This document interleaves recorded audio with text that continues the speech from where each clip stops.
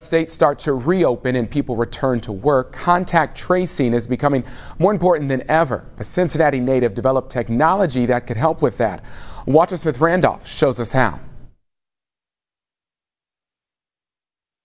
When someone tests positive for the coronavirus, finding out where that person has been becomes vitally important to stop the spread of the virus.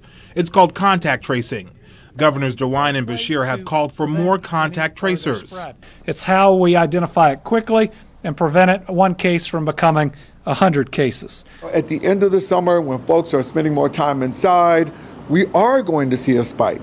Hopefully we'll have a vaccine by then, but vaccine or not, it's going to be really important for us to really begin to understand where people are dwelling and where they're spending their time. Which is why entrepreneur Lawrence Griffith, a Cincinnati native and Xavier graduate, developed Dwell. Dwell becomes a measurement of where you spend your time.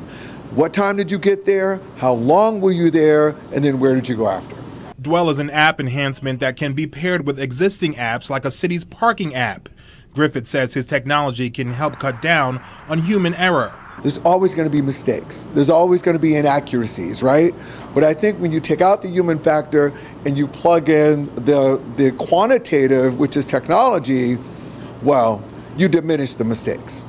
Griffith's company can also use microfencing to alert people within a certain area about health risks. That becomes increasingly important as more people return to work and states reopen. Griffith says all of this technology can help stop the spread of the virus by helping health professionals stay ahead of the curve. And then we'll be able to treat it and react to it. As opposed to being reactive, we'll be able to be very proactive. And I think that's going to be the key. Walter Smith Randolph, Local 12 News.